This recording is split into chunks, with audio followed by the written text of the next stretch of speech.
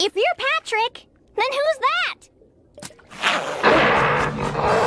Ah, a real gorilla? Huh?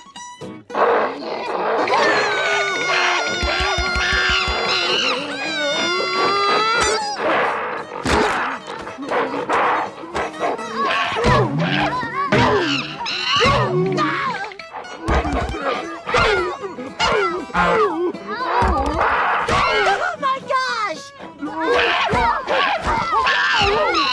This can't be happening!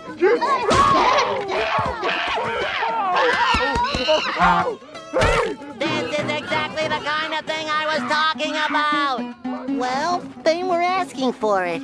It's not like I didn't warn them about the dangers of outside. Yes, Chip, I know they're my two dearest friends in the whole world, but I told them I wasn't going outside no matter what. We can do without the name calling. Thank you very much, used napkin. I know, Chip. If it was me out there, bagged by an ape, Patrick and Sandy would risk anything to save me. And I've got to do the same for them.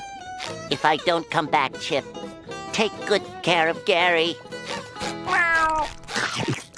Well, here I go. From the safety of my home to the outside world. I'm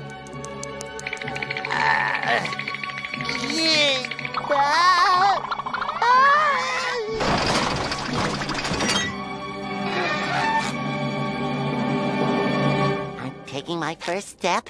So far, so good. I think I can do this. Oh, dear Neptune! Get off of me! Get off of me! Chip, help me! Help me!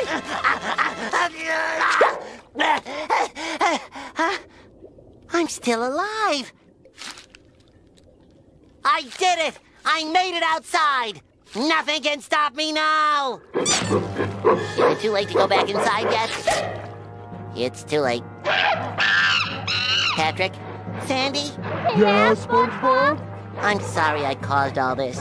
I'm not scared of going outside anymore. But I'm terrified of gorillas now. Well, that's okay, SpongeBob. Us too. You know what I don't understand, though? What? What's a gorilla doing underwater in the first place?